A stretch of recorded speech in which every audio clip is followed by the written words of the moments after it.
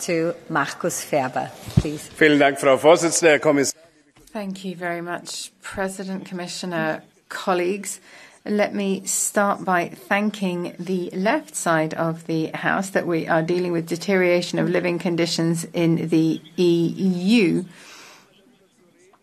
I think this is a good opportunity to talk about what is the basis, why economic growth is so bad in Europe. I think those who asked for this debate are actually largely responsible for that.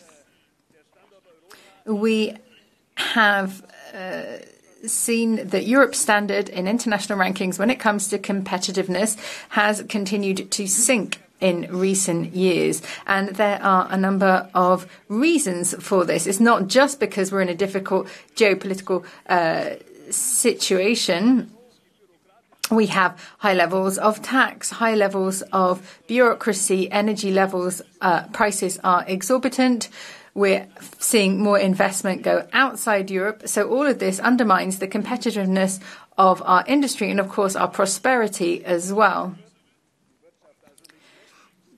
We're not seeing our industry and our economy growing, and we are seeing, due to demographic changes, that there are more and more social security. There is more social security spending that is necessary. The Commission, as well as Parliament and Council, needs to think about how we can ensure more competitiveness and growth. So, just a few points. We need to move away from excessive legislation and micromanagement, not always new reporting.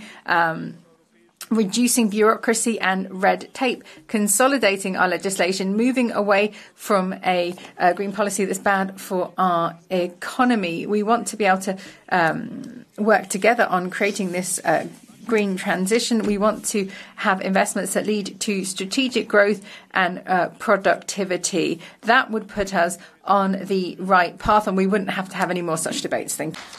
Thank you. On behalf of the group of the Socialists and Democrats, Agnes Jongerius.